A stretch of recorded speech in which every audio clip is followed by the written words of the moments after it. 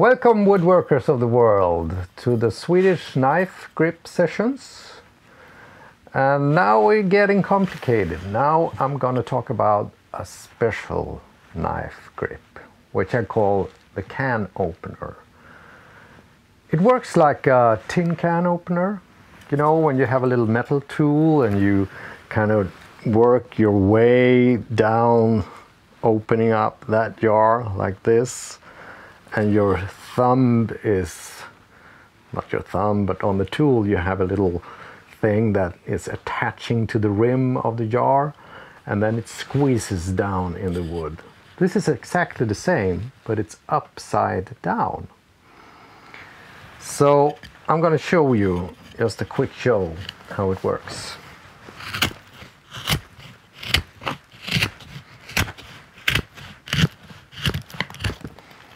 And this looks really dangerous because you're cutting, it looks like you're cutting towards your thumb, but you're not.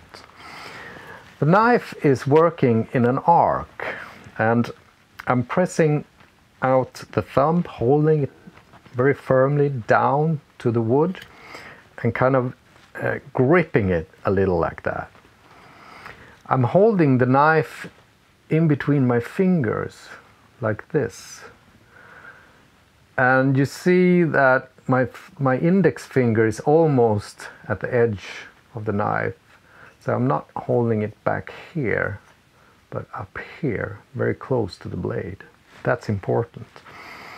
And then when I'm coming down here, I'm starting at the very tip of the blade and slice from the tip down to the base all the way up like that in an arc. And when I'm coming here, you can see that my index finger is stopping at the bottom of the material, right here, which prevents me from cutting myself. And this allows me to use a lot of power in here, since I'm doing this motion.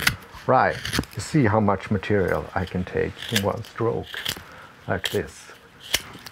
I can actually feel the power coming from my muscles up in my shoulder and my breast and my back when I'm doing this, because that's where the power is.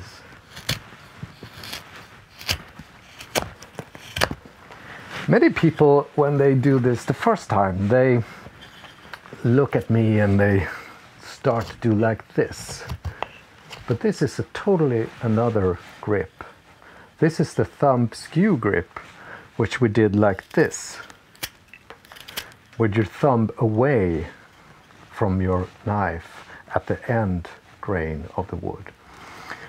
If you do that here, you can very easily cut yourself, and you cannot use the same amount of power. So instead of pulling towards your thumb like this, you have to squeeze it like this, all the way out. And you can see that my hand is kind of pivoting around the thumb in a kind of quarter of a circle, way back from here and coming up like that and this. Another small little detail here is that when I'm starting, I'm having an attacking angle when I'm starting. So I start up here like this, and then I rotate the knife in between my fingers like this. So it kind of lines up with the wood in another way.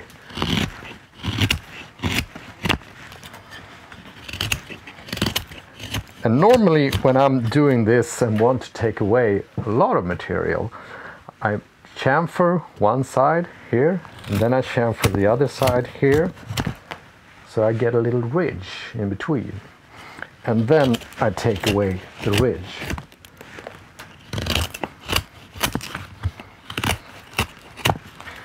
This is very useful when you are both rough carving and want to take away a lot of material.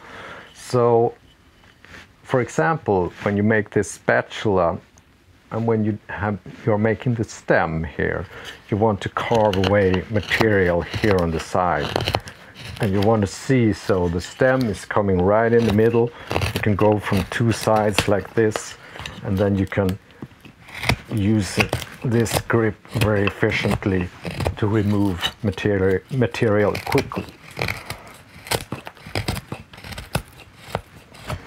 So the power in the can opener comes from two actions. First, you are pushing the knife through the cut with your shoulder and your elbow in a semicircular arc all the way. At the same time you're doing that, you're squeezing your thumb and your fingers together, kind of lifting it up like that. So actually you can think about the tip of the knife. It has to point to your nose. That's a good thing.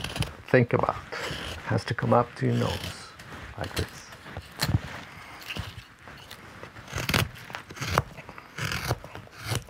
You can tell that this is a kind of shortcut. It comes just a little short, and you take new rows if you want to take away more material. See, my knife is almost like a needle going up and down, back and forth, like that.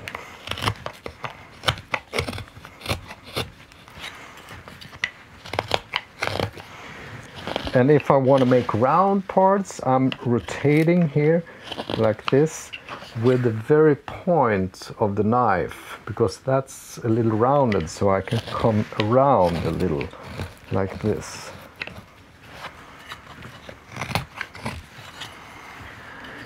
I can also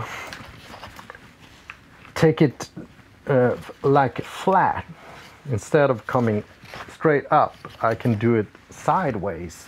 It's exactly the same technique, but I do it this way instead, which helps me to round this part here.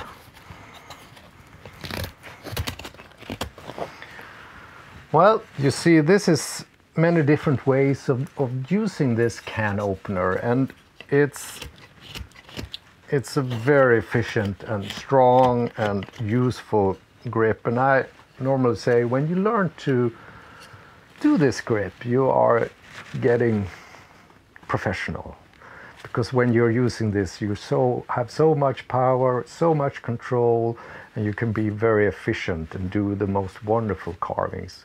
So keep on practicing. Remember that you have to practice and practice this over and over till you get the muscles and you get the technique, and then you probably will be able to do it. Good luck.